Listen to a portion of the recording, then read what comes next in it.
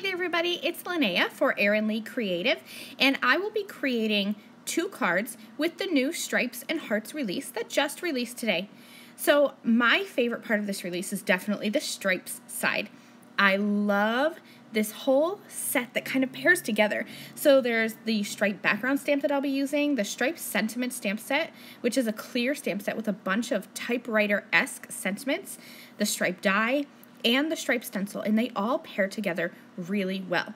So for my first card, I'm going to start with the stripe background stamp, and this is a skinnier background stamp. It's probably about 3.5 by 5-ish inches, and so I'm going to position this in the center of an A2 piece of cardstock. I'm going to ink that up with Versamark ink and heat emboss with white powder.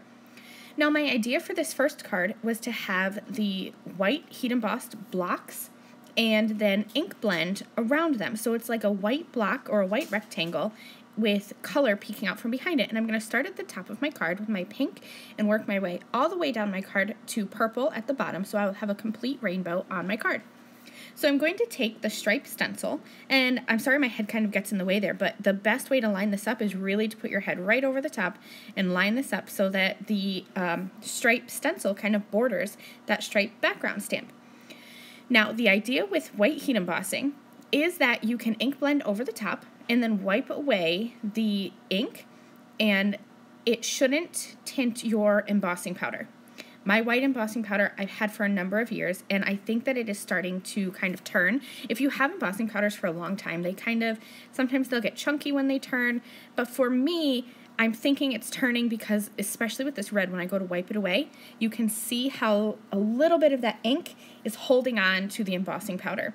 So no matter how much elbow grease I put into this, my white embossing powder is tinted with each and every color that I add. In the end, I actually kind of like the look. It worked out really well for me, so I decided to run with it.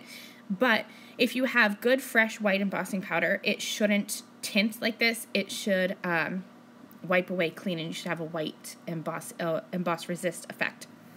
So here we go. I just used that stripe stencil over the stripe background stamp all the way down to the purple at the very bottom. And now I have a whole rainbow here. So this is what I'm going to take, the stripe sentiment stamp set, and you can see that, like I said, the sentiment stamp set has a bunch of sentiments in a typewriter-esque font, and it even has like that distressed look to it. It's really a fun stamp set. I'm going to take a sentiment and stamp that onto a piece of black cardstock. I decided not to use the stripe die for this. You could definitely cut it out with that, but I decided to just trim this as skinny as I could and trim it into a banner edge.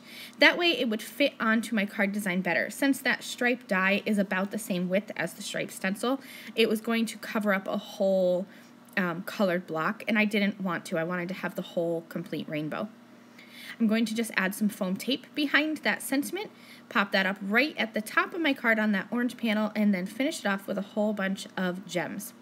Really a quick and simple card, and my second card is even quicker and more simple. I'm bringing back ink smushing for card number 2. Could we get a petition to bring back ink smushing? I feel like it was really popular, and then it went away, and it's one of my favorite things to do.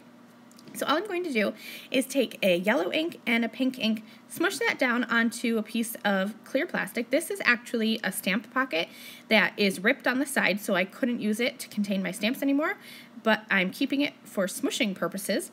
And I'm just going to smush some ink on that, add a spritz of water, and put that onto some watercolor cardstock.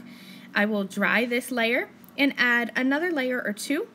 And then I'm going to stamp and heat emboss a bunch of sentiments from the striped sentiment stamp set. And these ones I did cut out with that stripe die, so you can see how thick and chunky this die is. It's really quite perfect. I cut out 3 different sentiments. I'm going to add foam tape behind them and add them onto my card in kind of like a zigzag staggered look. I will add some gems and some glitter to those sentiment strips to finish off this card. And there you have it, 2 cards with the brand new Stripes and Heart release from Erin Creative. All links are below in the video description. Thank you guys so much for watching. See you soon. Bye. Thank you again very much for watching this video. If you liked this video and you'd like to see more from me, please hit that subscribe button that is on the screen now. And here are a few other videos that I thought you might enjoy.